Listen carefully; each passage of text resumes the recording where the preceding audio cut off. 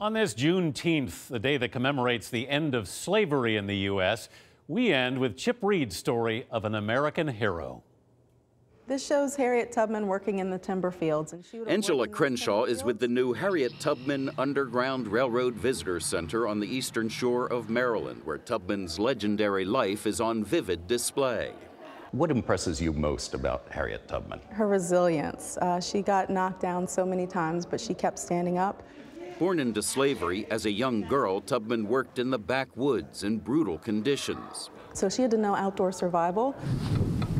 That became a lifesaver when she escaped slavery at age 27 and made the arduous journey to Pennsylvania and freedom. Over the next decade, she repeatedly risked her life, returning to Maryland about a dozen times, rescuing more than 70 family members and friends, guiding them north along the Underground Railroad, a secret network of trails, waterways, and safe houses.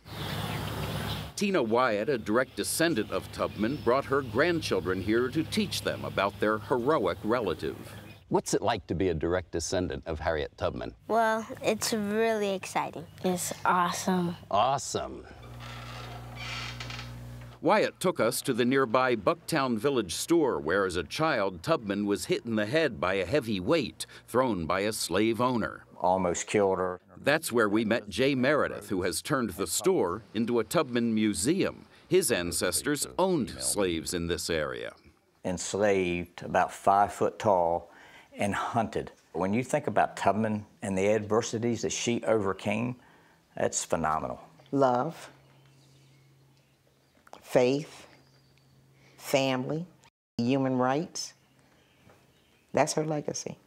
A descendant of slaves and a descendant of slave owners, both working to honor an American hero. Chip Reid, CBS News, Church Creek, Maryland.